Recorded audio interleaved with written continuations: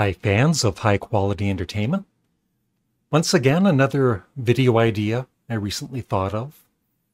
And this list isn't, there's no ranking or anything. It's just, actually, it was going to be 10, but I ended up with 11.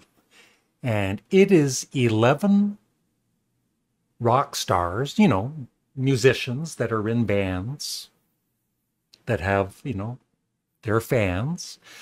And the one thing against them is they don't look like your typical rock star. They're something, if you didn't know they were in a band, if they weren't as known as some of them are, you would never, just looking at them, consider them to be in a rock band. At least to me. And so let's start. And like I said, it's not ranked or anything. And there are 11 that I've chosen. And of course, there's many more. And I'm curious what other musicians you think aren't your typical looking rock stars. First up is Roy Orbison. Yeah, back in the early 60s, he kind of stood out with his glasses and just not, nothing against his talent. He has amazing talent, but he did not look like your typical rock star.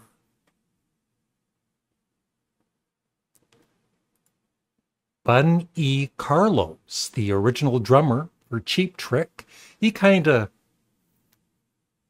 looks like he could be, I don't know, a lawyer, I guess. Probably more than one of these musicians look more like a lawyer than a rock star. But he is an amazing drummer. And it's too bad that he isn't in Cheap Trick anymore.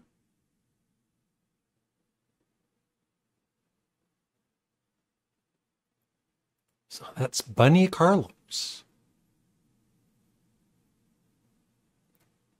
And next up is, now this shot is from some TV show where I think he's just doing a solo number, but it's Mike Mills from REM. Kind of looks like a college student, I guess.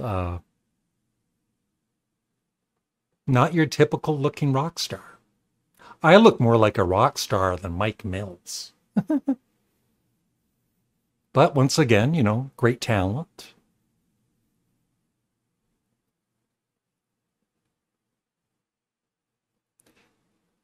Now, back in the day, flutes just weren't very rock and roll. But thanks to musicians like Ian Anderson, they became, pretty popular in rock music. And he certainly wasn't your typical rock star with his cod piece and the way he would dress throughout the years.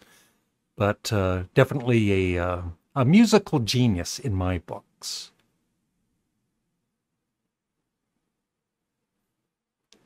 Now, I could have actually probably chosen the whole Moody Blues band. They aren't, overall, they're not the hippest looking rock band. But the one that's always stood out for me is Ray Thomas. And it's only recently that I've realized what an amazing singer he is. And once again, he plays the flute just like Ian Anderson. And I'm really obsessed with the Moody Blues recently, the last couple of weeks. And I have a lot more to say about them, so that will be coming up. But yeah. And rest in peace, Ray Thomas. Just not your typical looking rock star. And there's some early footage of him here and some later footage. But what a voice.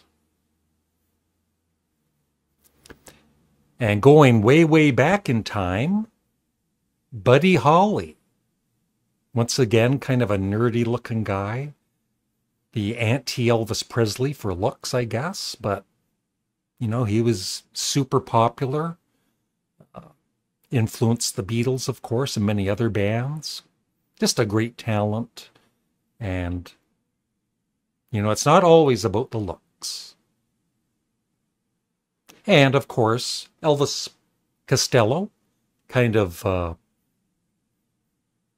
not copying him, but kind of looking a little bit like Buddy Holly when, you know, that's one of the first thoughts when I first saw Elvis Costello. That looks like Buddy Holly. And once again, not your typical looking rock star, especially with the way he dances. Of course, I had to include Ron Mayle of Sparks. Yes, he looks like, I guess he looks like he works at an office, some office building. And he went for this look because he realized he couldn't compete with his brother Russell, you know, who would be the lead singer. The lead singer usually gets most of the focus for the most part. And so he did the opposite, where he just kind of sat there and made some silly faces and was the anti-rock star. And it worked. And it was funny as hell, too.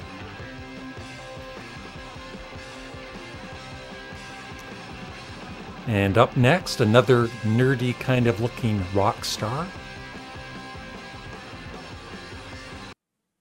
Looking like your typical nerdy college student. Apologies to any nerdy college students out there. David Byrne from Talking Heads. This is some early footage of him.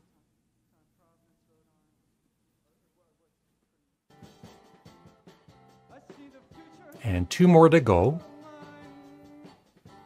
This definitely is not your typical looking rock star.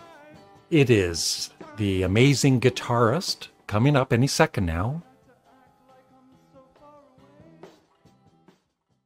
And of course, the great Robert Fripp.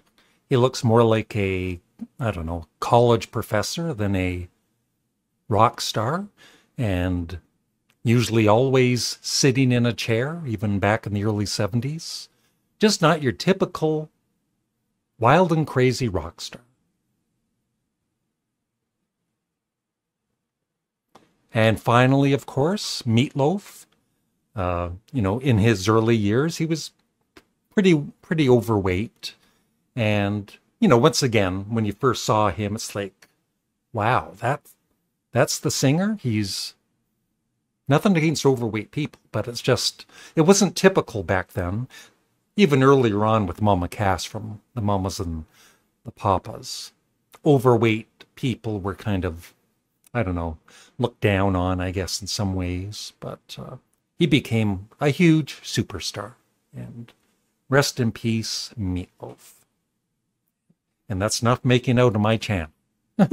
So yeah, I'd be curious what other musicians you feel are not your typical looking rock stars, as I keep saying. Thank you for watching. Looking forward to your comments below. Bye.